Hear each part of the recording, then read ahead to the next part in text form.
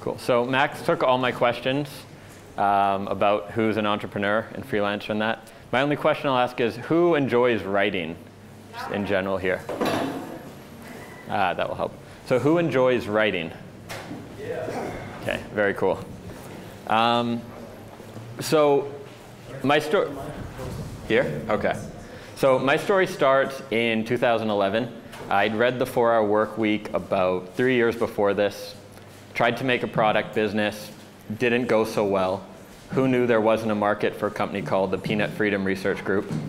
It seemed like a winner to me. And I was looking for something I could do with the skills I had. And so I looked at writing and marketing as a skill set I had, and basically announced I was a copywriter on a whim. I wrote a Facebook note and told my networks, hey, I'm a copywriter now. If you want to hire me, I'm available. And that actually went fairly well, and I snowballed that into a bunch of clients and speaking events and things like that. And about a year later, I started out on my dream, which was to live in 5 new countries before I turned 30. So at the time, I think I was 27, and had $2,500 in the bank, no retainer clients or ongoing income, but had quite a lot of wine and bought a non-refundable ticket, and was in Costa Rica a few weeks later. So when you find yourself in Central America without a lot of money, you find yourself hustling a lot harder to make money. And so once I was there, business actually started picking up quite a lot. And from there, I was able to grow my business and then move to New York. And then while I was there, a good friend of mine told me he was moving to Europe. And so I decided, why not come join my best friend living in Europe? And that's what brought me here. Clicker. OK, this works.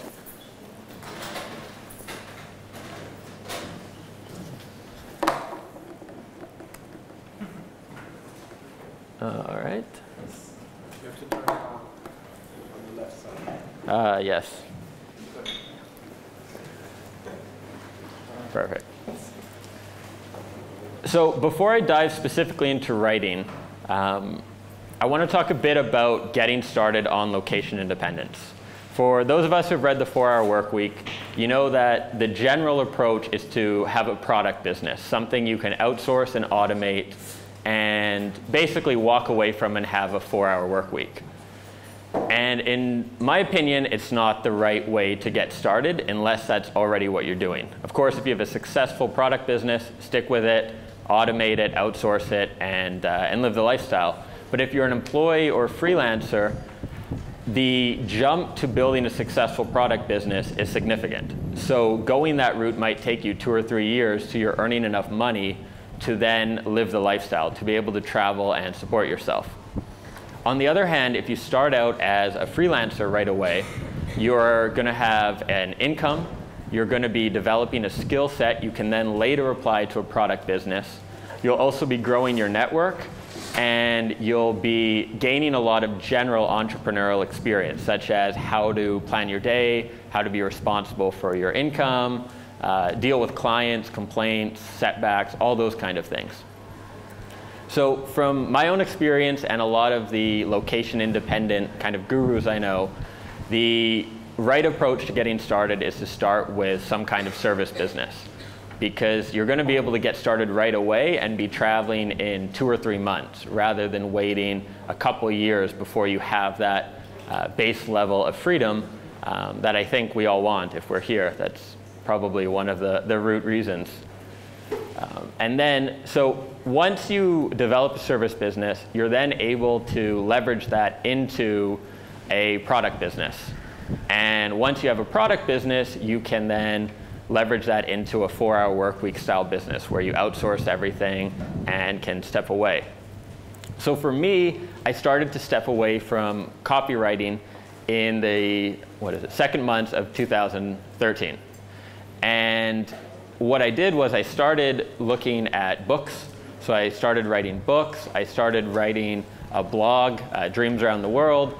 And that led to coaching clients, which isn't passive income, but it's a lot higher hourly value. And it's something I just enjoy doing.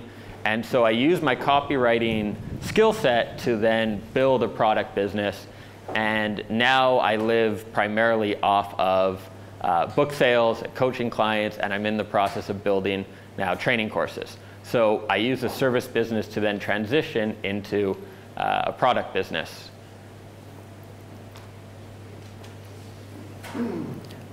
So does anyone in the room actually earn a living through writing, copywriting, anything like that?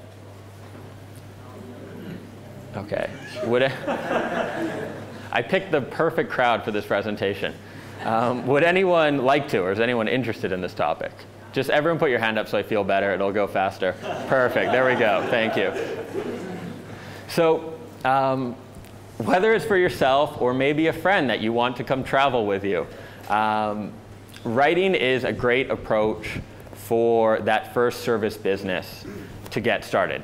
It's a universal skill. It's something I think everyone benefits from developing, because no matter what kind of business you have, you're going to have to write, whether it's writing to clients, writing marketing, or if the actual business is writing. So you're developing a universal skill set. It's also something that can end up paying very well, mainly because it can't be outsourced. So any other skill you develop, there's some level of outsourcing that can happen to Eastern Europe, India, wherever it happens to be.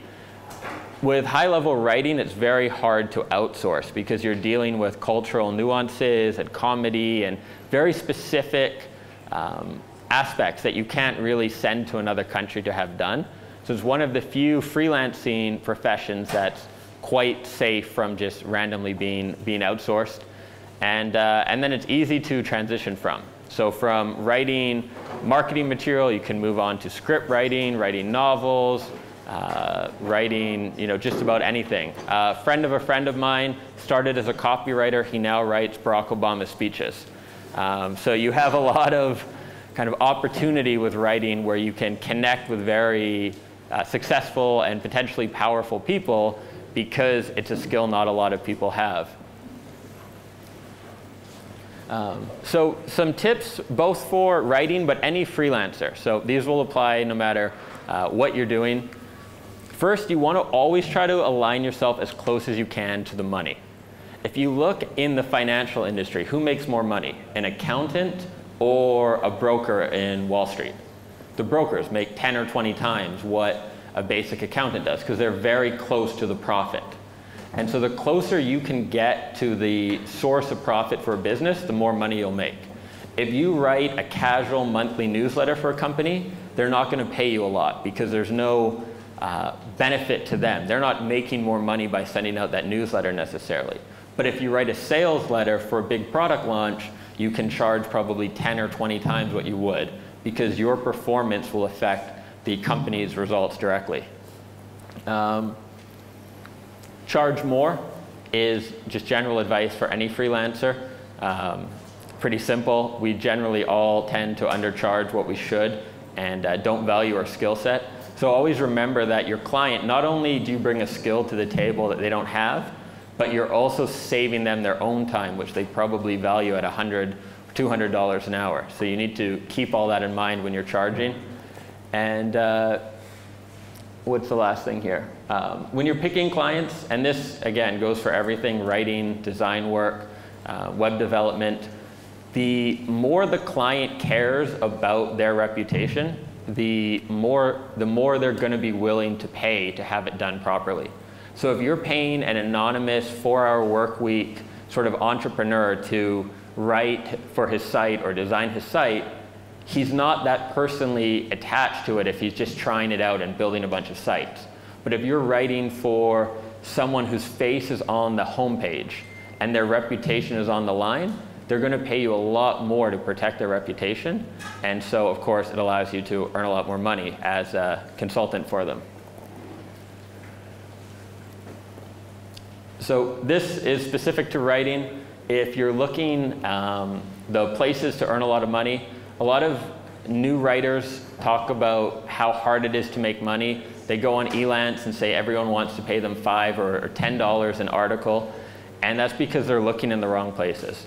So if you're looking for writing work, you want to look to, again, where the money is, things like sales letters, sales emails, books, magazine articles, anywhere where you're going to have a high readership. You want to avoid anything that's being done in quantity, things like SEO articles, just bulk content marketing, things like that, as well as anyone who's read the 4-Hour Work Week and is looking to outsource for $2 an hour. You probably don't, you might get along with them and you want to drink with them, but you probably shouldn't work for them because you might have a conflict of interest there.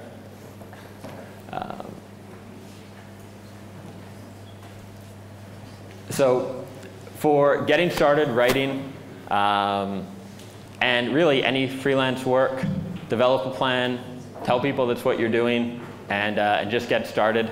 That's what I did. It's worked out decently enough so far. And so that would be my biggest advice for anyone who's just starting out and looking to kind of get their feet wet, is just get started. Don't think about it too much. Don't try to have this perfect plan. Just figure out something you're decent at, offer to help people with it, get going, and then, you know, do it. I think that's about it. Are there any questions? Yes?